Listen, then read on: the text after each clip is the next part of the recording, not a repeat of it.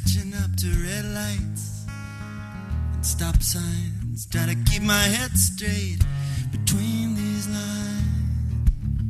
Where it is I'm going, what I'm leaving behind me.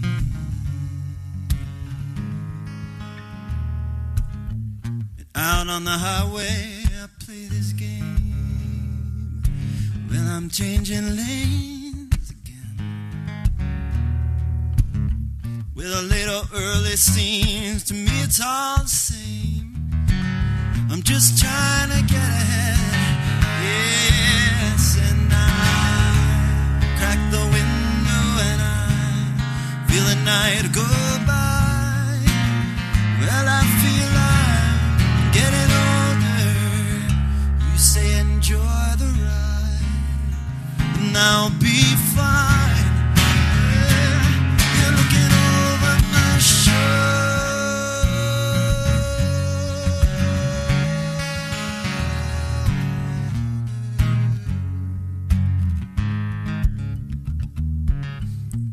Calculating just how far. I look for speed traps, I look for unmarked cars. I check. Oh, I'm supposed to tell this story, right? Almost forgot. Here we go. So, it's about 4 years ago now. I am driving down I-85 in North Carolina, minding my own business, traveling at a comfortable 70 miles an hour. By the way, the posted speed limit.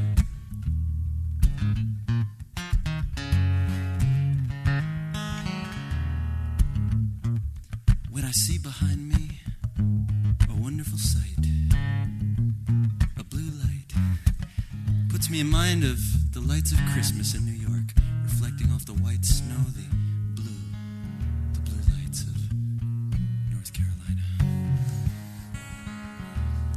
And I think to myself, how beautiful, how peaceful, how serene. Silent night, holy night, all is calm, all is very bright behind me. As I suddenly realize it is not Christmas, it is March. I am being pulled over. You know, they change the speed limits all the time up there. It's 70, it's 55, it's 70 again, it's 55. We don't know what we want to do. We just want to pull you over, man. And that's what they were doing, pulling me over. Very politely pulling me over. A very large man walks up to the window of my car. Very first thing he does, wonderful, wonderful Southern hospitality sort of thing, I imagine. He invites me to sit in his car. Very nice. I mean, I suppose if you don't have a house at the time to invite somebody over to, you can just invite him over to your car. Which I thought was nice of him. So, of course, I went over and I sat in his car, and I thought, well, this is a quaint little car. And as often when you're visiting somebody who you've never spent time with before, and we were visiting, I'm sure just wanted to get to be friends with me, and he wasn't saying anything, you know, he was just sort of busily writing. So I found myself awkwardly scanning the cruiser for a conversation piece. Scanning, what to say. And there I found it, glued conveniently to the dashboard in front of me, a little wooden cross. And I turned to the man and I said, "Excuse me," because he was busy writing. I said, "Excuse me, are you a Christian man?" And this guy turned to me, and with all the passion and emotion of RoboCop, he said, "Why, yes, I am."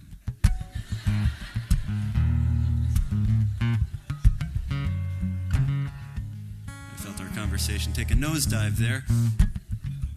And then he turned to me and he said, interesting little statement. He said, "You know, none of us can keep the law. Nobody can keep the law." He said, "That's why I'm here." I was thinking, yeah, that's why I'm here.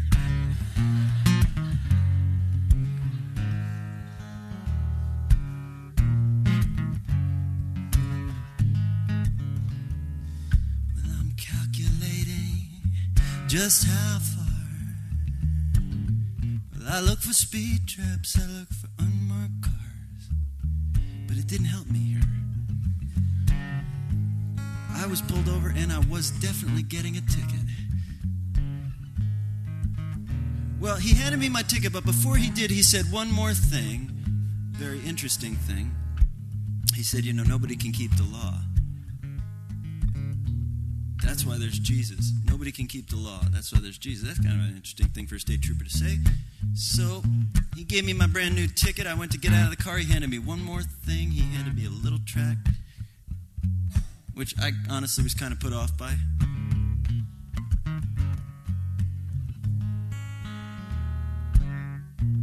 And then he said, no, wait, bro, turn it over.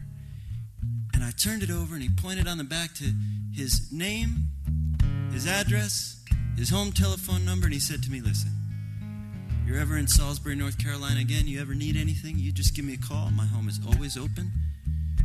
Wow, that's pretty cool. And of course, I was thinking, look, buddy, you want to help me out? Just tear up the ticket. I don't need to come over to your house. Just tear up the ticket, man. I'll never call you.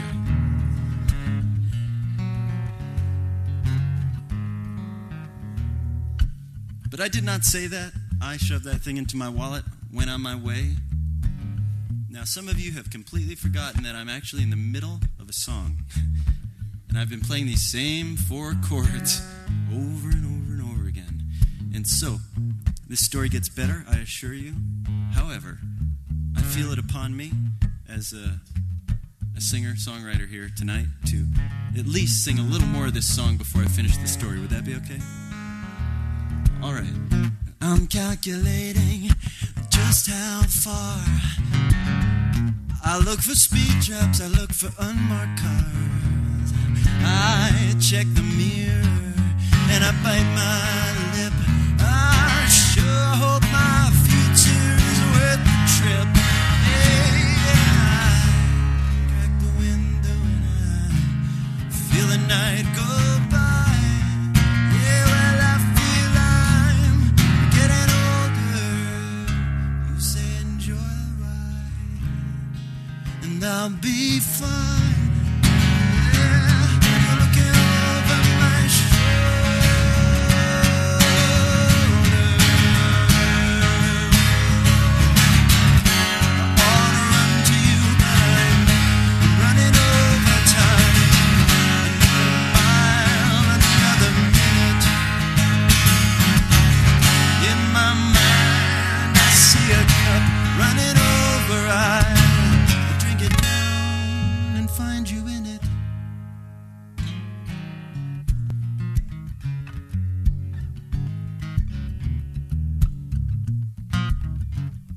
Okay, be honest. How many people in here have ever gotten a speeding ticket? That's a pretty small percentage, which doesn't mean that a small percentage has gotten a speeding ticket. It just means a small percentage are honest about it. How many people in here plan on getting a speeding ticket? You can't plan to get a ticket. That means you got to find out where the cops are and you got to speed around them. You can't plan to get a ticket. Well, anyway, if you've gotten a speeding ticket, it works pretty much similar in most states. That you generally have at least 2 choices on how you're going to handle the ticket. You can either A, pay the fine, be on your merry way, guilty, and you can choose the other option, which is B, which is go fight it, go to court. Now, being a New Yorker, I generally choose option B because option B leaves all kinds of possibilities open. For instance, you choose option B, go to court, right? Then you got to set a court date, and then any number of things could happen. A natural disaster, a huge earthquake could rip through the little town of Salisbury, destroying the courthouse, and my ticket with it. I mean, it's probably happened once in human history. So there's that possibility. There's, of course, the Southern hospitality possibility, which is, on the day of court, that they'll just be having a wonderful day in the courthouse, you know, eating grits and smiling and hugging each other, saying, y'all come back now, and all that stuff. And if they're having a particularly good day, they might just say, oh, son, come here, give me a hug. and forget about your ticket. You know, I'm sure that maybe at least one time in all of human history that has happened, and therefore you must set a court date, which I did. So I set my court date, got a little thing in the mail. It told me my court date was in July, and it's now July, and I am in sunny Myrtle Beach, South Carolina, about 3 hours from Salisbury. I'm with my good friend Austin Bond, and we're planning our next few days of touring, and of course we got to go by Salisbury for the court. And my good friend Austin Bond says to me, look, man, we should really go there tonight so that we don't have to travel 3 hours early in the morning to the court date.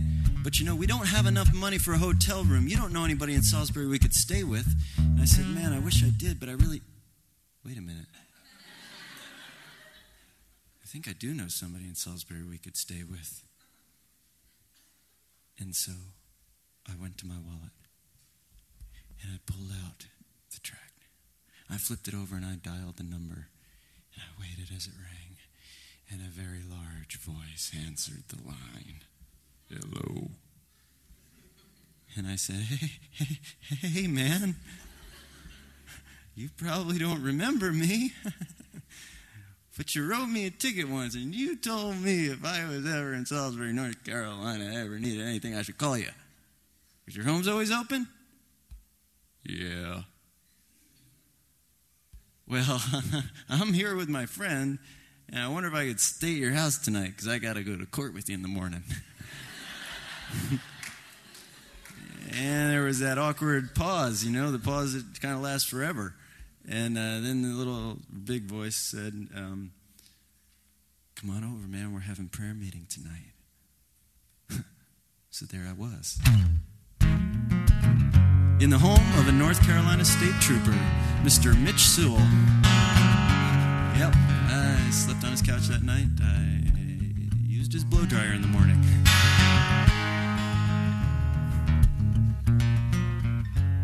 But, you know, I discovered something. Within about 5 minutes of being there, I discovered something shocking, startling, brings whole new evidence to the story. Discovered something within about 5 minutes. We got there late at night. Everybody had apparently gone home from prayer meeting, and he was there alone. We got into his living room, and within about 5 minutes, it occurred to me, this guy is not a state trooper. About the same time I realized that this guy was not a Baptist. I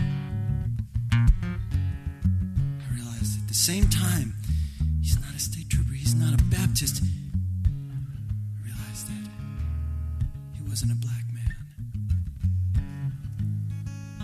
See, I'm saying it weird like this because I really want you to understand what I'm saying. Within about 5 minutes, we got down on our knees, and on his living room floor, we prayed together. A terrible tragedy had just come into his life, and we wept together that night. We sang songs together. We embraced each other, tears running down our faces, and I opened my eyes and I looked at this guy. Totally unlike me. Totally unlike me. We have so little in common in the natural. I remember looking at him and thinking, I don't know this guy at all, and yet I feel like I've known him for my whole life. And the only way that I can explain that is that I suddenly realized this guy is my brother. This guy's my brother. This guy is connected to me in the deepest way. We're in the same family. Doesn't matter if we don't dress the same. Doesn't matter if our skin is the same color. Doesn't matter if we have different pastimes or different musical preferences. Doesn't even matter if we worship God in a different way. It doesn't matter. Because we are from the same family, and therefore we can be really close and comfortable. Well, today, Mitch Sewell is one of my dearest friends on the planet. This past Sunday, I spent some time with him, and we went out to a prison, did some ministry together with a group of guys that he works with there. Of course, being a state trooper, he put a few of them behind bars. But it's kind of cool because now he's a full-time minister and an incredible man, a wonderful man, and a good friend. Once I was angry learned to let it go. I learned to look around me. I learned to drive a little slower now.